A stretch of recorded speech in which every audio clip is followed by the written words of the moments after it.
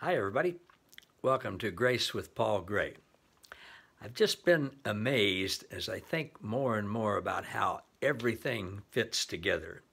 I think about the divine triune circle dance of love that is the Father, Son, and the Holy Spirit in this continual dance and just going in motion all the time.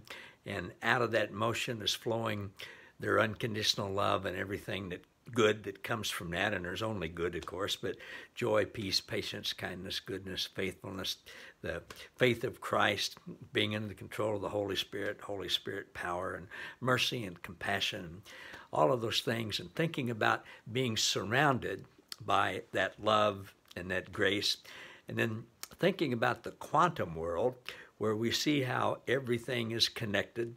There's union, everything fits together, we're all connected, nobody's isolated, nobody's separated, nobody's an island by themselves, we're all connected. Then I think about my background in music, and you don't have to have a background in music, of course, to appreciate a great musical performance. And I think about like, especially at this time of year, at Christmas time, a lot of colleges and churches and different music halls and things like that will have a performance with a combined choir and orchestra, and just all kinds of layers upon layers of music, from the tuba and the string bass up to the cellos and then the violas and the violins, and then of course you have the trombones in that, and French horns and trumpets and saxophones and clarinets and flutes and piccolos and all the different things from band and orchestra sounds, and then all the different layers of the voice from the bass all the way up to the very high sopranos.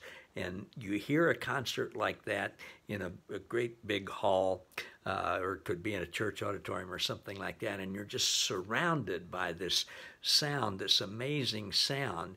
And people who are trained musically and have great ears can pick out the different, all the different parts at one time. They can hear that big sound, but they can zero in and hear what the third French horn is playing, or the second flute, or different parts of that, or the second alto singing and all of that kind of stuff. But it's all there, and it's just all swirling around. It's all in harmony. It's all good. And it makes me think of the mirror translation of Ephesians 4:16, which Francois Dutoit translates it this way: "From God flows the original composition and detail of our design, like words intertwined in poetry. Like a conductor of music, they connect layer upon layer to complete the harmony, following the rhythm of his thoughts like footprints. Meanwhile, the body thrives and pulsates with the energy of love. Each individual expression finds its complete measure there." It's an amazing translation and just an amazing passage. But I get this picture like in a big concert with all kinds of musicians and different instruments and voices and stuff singing, and there's the vibration, it's all pulsating, and just like we all have the energy field that we are vibrating at. Each person has a different vibration level. The earth has a vibration level, and all of that is just combined and intertwined into divine love, and it's all good, and we're all connected to each other. I don't have a particular point of what I'm saying to you today, other than it's good.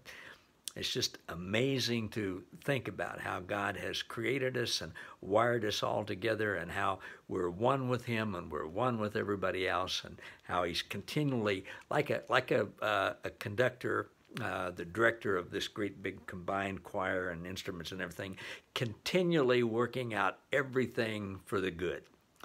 It's just really cool. So I wanted to share that with you. I'll see you next time. Thanks, everybody.